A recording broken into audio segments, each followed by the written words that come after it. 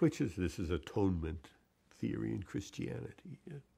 Well, I don't think they felt they had invited Right, it, but right. that is what But they happened. felt it, yeah, or identified with it, or understood it in a profound, intuitive sense. That brings up a good point. A lot of these experiences can be incredibly painful, meaningful. But the idea that people are just getting high or having a good time just doesn't fit at all. It's not.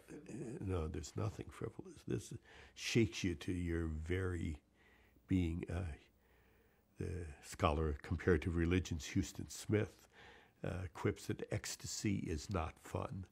That it really shakes you to the very ground of your being and can be incredibly humbling, but also enlightening.